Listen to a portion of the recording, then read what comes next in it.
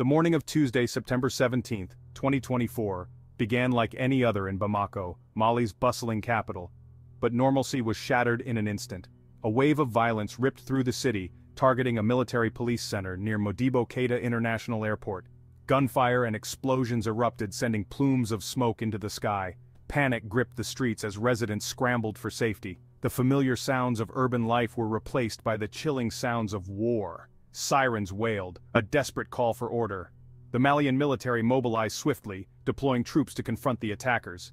A tense standoff ensued, the fate of the city hanging in the balance. News of the attack spread rapidly, shocking the world. Bamako, known for its vibrant culture, was now synonymous with terror. The attack was a stark reminder of the fragility of peace in the Sahel region. Casualty numbers were difficult to come by amidst the chaos. The injured overwhelmed local hospitals, with medical staff battling fatigue to save lives. The human cost of the attack was painfully evident. As the dust settled, a chilling message reverberated across the internet.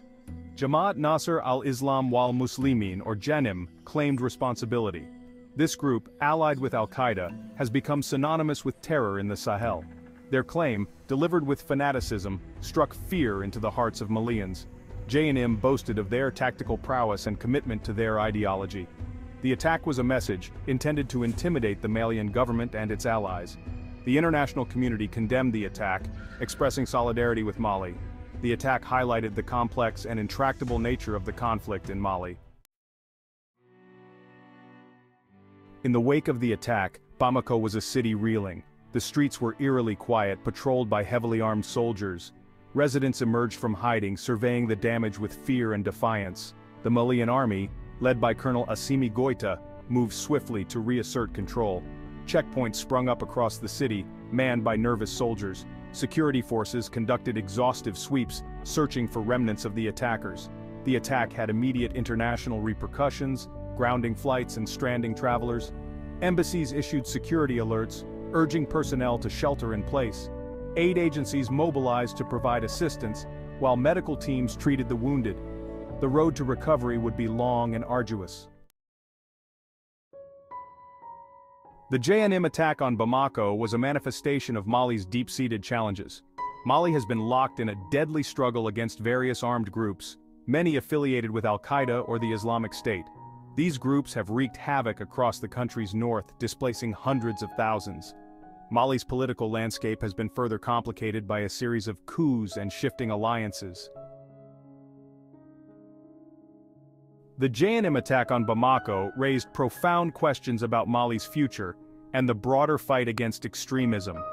It exposed vulnerabilities in the country's defenses, demonstrating JNM's ability to strike at the heart of the capital. This operation is likely to embolden JNM and other extremist groups, potentially leading to an escalation of violence. The international community watched with concern, highlighting the need for a comprehensive approach to address the root causes of instability. The attack's impact on Mali's economy is likely to be severe, disrupting trade and tourism. Heightened security measures and the perception of instability may deter foreign investment.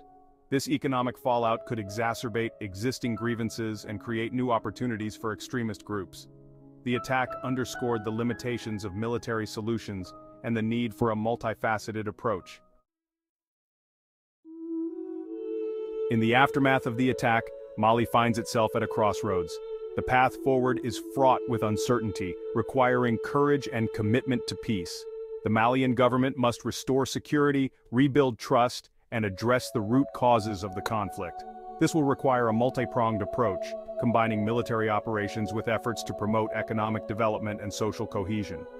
The international community has a crucial role to play, providing financial aid, technical expertise, and diplomatic engagement.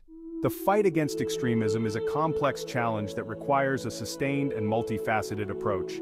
By working together, Mali and its partners can overcome this challenge. The goal is to build a more peaceful and prosperous future for all.